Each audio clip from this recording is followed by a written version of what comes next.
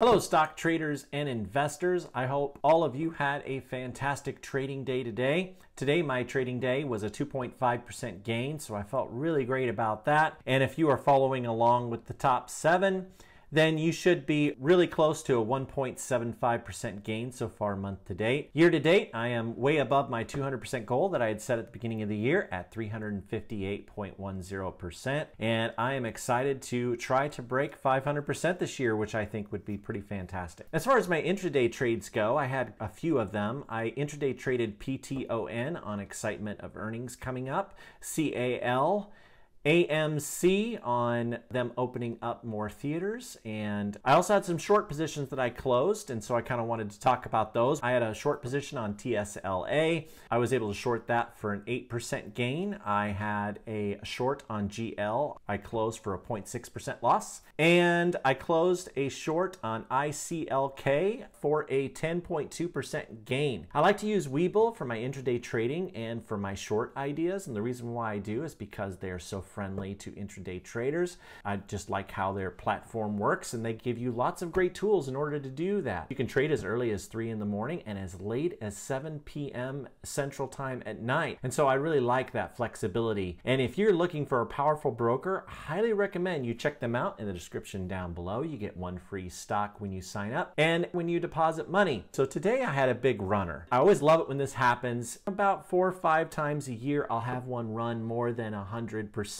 And so I'm always looking for that. I had a really great one in CORT today. Man, did it run. It didn't quite hit 100%, but one thing I like to do whenever I have a stock that hits over 100% is I will sell half of my position. Why? Because now I've doubled my money. Now I'm just playing with house money. I take away all that risk, and it's a really great way to still stay in a stock and play it out without a lot of stress. And so today when CORT hit 70% up, I sold up to half and took my profits on that. This guarantees me that I'm going to make money on that stock, and it's going to be a great trade. Anyway, it's a technique I just wanted to talk to you about and kind of share with you. It's something that I do, and I find it very effective. Let's get to this top 7 because we have so many stocks to cover, and there's so much great stuff going on. Okay, so the first is KALA. I've owned this for a little while. It's been on the list for a little while.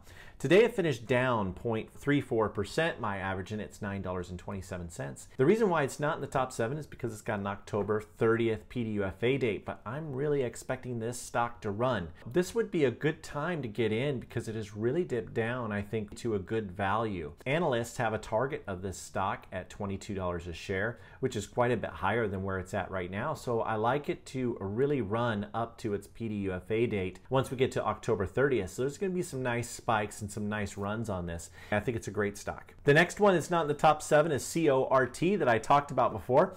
Now, called this out right away in our Patreon group, and I highly recommend being a part of that because the stock market moves so fast that you don't want to miss something like this. And so we called it out. It had insider activity that was extremely bullish. And then we were able to get into it right around 2 to 5% up, most members. And then this thing just started to climb, just started to go crazy. So today it finished up 58.45%. It was as high as 80% up at one point of the day. My average in it's $12.99. And Leonard Baker had been buying up shares in open market. And so that's kind of what put it on our radar in the first place. When I saw that, the way that he was buying, I knew that this was going to be a good stock to get into. So I made sure and let everybody know. The stock really moved on news today that their patent validity, which would be kind of questions on Coreline. I think I'm saying that right. It looks like there's something to that. So that would be huge for this company. And so I think CORT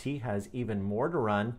But I would definitely say the reason why it's not on the top 7 is it's already run up quite a bit. And so you will want to be careful. And if you have less than 25,000 in your account, you will want to make sure you have day trades available if you are going to trade CORT because it's going to be a little volatile, but it should be really fun. The next that's not in the top 7 is XOMA. So today it finished up 1.46%. My average in it's $19.51.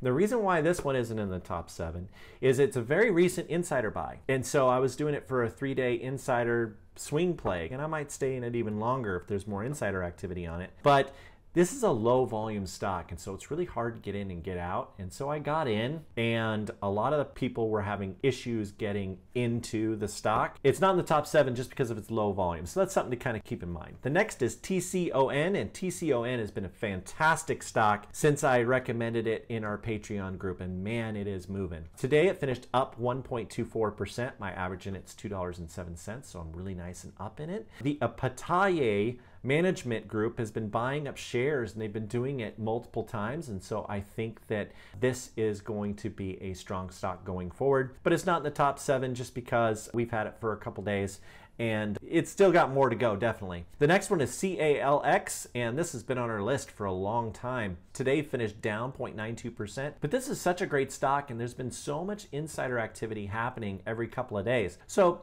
I'm expecting more insider activity tomorrow and another jump on this, but it's not in the top 7 just because I liked some of the other stocks that were in there. But my average in it's $20.66, and Donald Listwin keeps on buying shares, which is really great. So if you are looking for winning strategies, I highly recommend you check out our Patreon group attached down below. We have a Discord that is attached, and we have multiple levels to that Discord depending upon your level of seriousness and how you want to invest. So we have a basic, and then we have a standard, and for the small amount of money that it costs, you will definitely make that up with just one good trade. And the stock market moves really, really quickly. So you want to be a part of that group so that you get notified before it's on this top 7 list, so that you get the information first. I'm always analyzing insider activity. I'm always analyzing PDUFA run-ups. I'm always analyzing different short ideas, different day trade ideas. There's so many things I'm constantly working on that you really don't want to miss out on. So I highly recommend that you check it out in the description down below.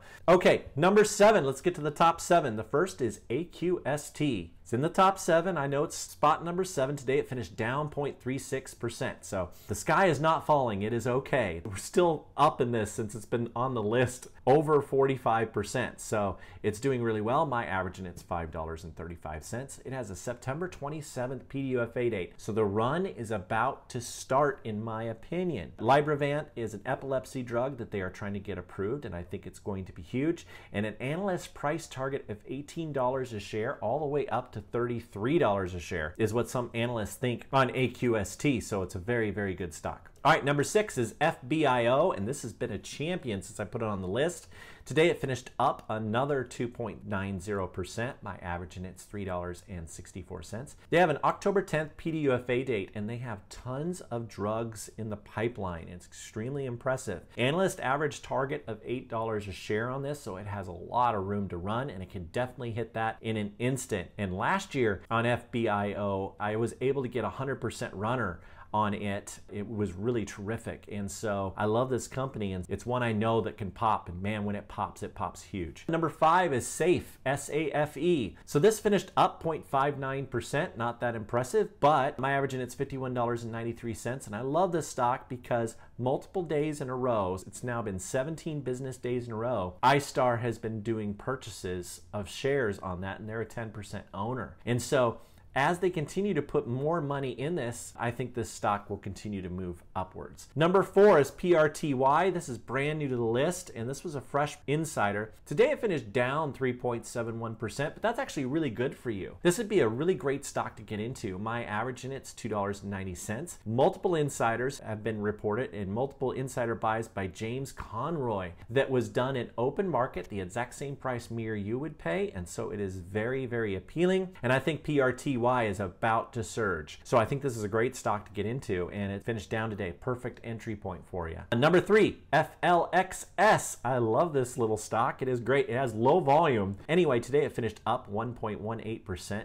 I am way up in it. My average in it is $16.59, and I'm loving it. But multiple officers have been buying shares, and especially this one CFO and one director. And that CFO insider purchasing, that is my favorite. So I love this stock for that reason. It still has much more room to run. Number 2 is ETON. Today it finished down 0.39%. My average in it's $6.95. It has a September 15th and 29th PDUFA date. And so double PDUFA date run up in the same month, I think that's going to be huge, and ETON is a great stock to be in. And number 1, and this is brand new to the list, is PLCE, so Children's Place. Today it finished up 7.35%. It is a ridiculous value right now. My average in it's $20.06, and Leah Sharon had an excellent insider purchase on it, and so she thinks it's a great buy also, and it was done in open market, and I feel like this one is going to surge big time. I do a lot of work for this list, so if you could do me a huge favor,